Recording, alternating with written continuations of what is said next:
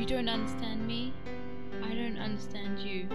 So I invite you into my world, so that you can walk a mile in my shoes.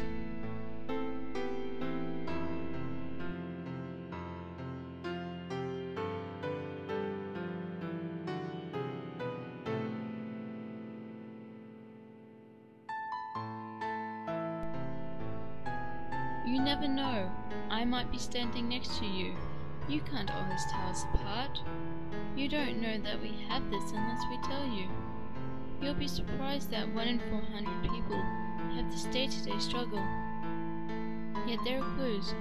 Often we don't like being touched. Our senses are never constant, and we will become engrossed in our own topics of interest. It is in our brains, it's how we are born, and all we know. It alters our thinking. Your response to us might judge us unfairly. Given time, I learned to mask my indiscretions, inappropriate comments and behaviors. At parties, everyone looks like they're having a fun time, but I find it awkward and uncomfortable. While other people say they are not bothered about what's going on, they can have a conversation in the context of the madness around them. I find this difficult. Filtering is not something I'm able to do. People will not hear conversations they are not involved in. I do. I hear all that's going on, yet I cannot block out what I do not need. I hear all the conversations in the space, complicated by the music, the singing, the squeals of happiness. It is all too much for me. I know when it's too much. The blurring of voices, words, the music signals when it's time to escape. Sometimes during this time my head begins to vibrate from the music and then ache. I am pained both physically and emotionally from this sound in my head. After times like this, I feel best when I'm alone. A silent, dark room gives me this. I feel calm, I feel me. It gives me nothing to think about. Somewhere I can go inside my head, into my fantasy world. A fantasy world where I am in control. There are no demands placed upon me. I do not have to have a conscious awareness of who I am, where I am, or what's going on outside.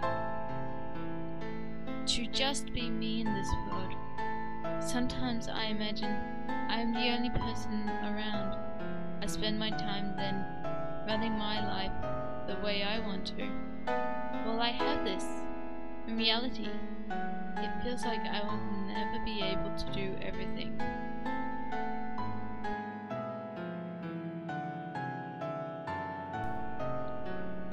When I was younger, I didn't understand social rules.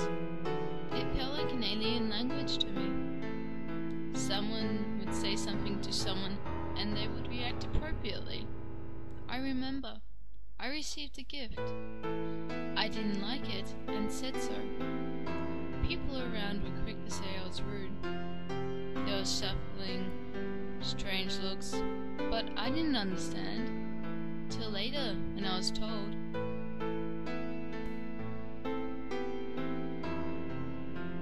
The gift giver looked hurt. Even I could see that. My parents looked embarrassed. I could see that too. And yet, I was simply telling the truth. I was confused by that social rule. After all, everyone says that telling the truth is the right thing to do. I thought that telling the truth was right.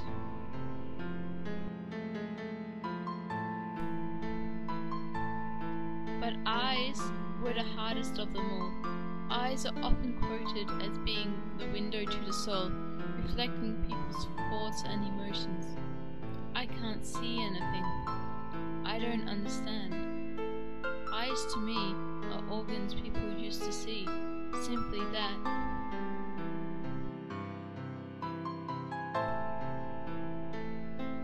If there's a conversation running, I try to join in. I couldn't see the flow.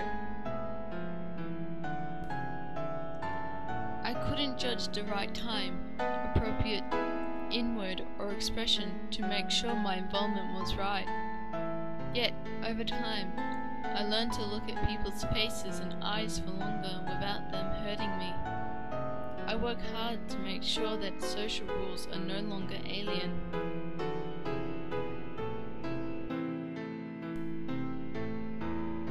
I hope you'll be more aware of us after walking a mile in my shoes.